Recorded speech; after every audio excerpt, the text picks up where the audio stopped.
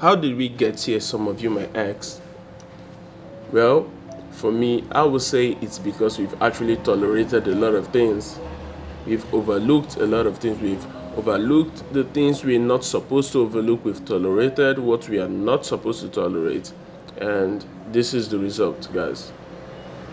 This is the result. Why will people want to do this would be another question. And what would make people do this would be another question. And what do people gain from doing something like this is another question.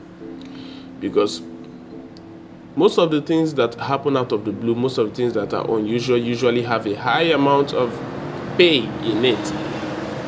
Just like the ESG score that we see happening today, where companies would get this score so that they can have, easy access to money, cash, loans, cloud, etc. like that.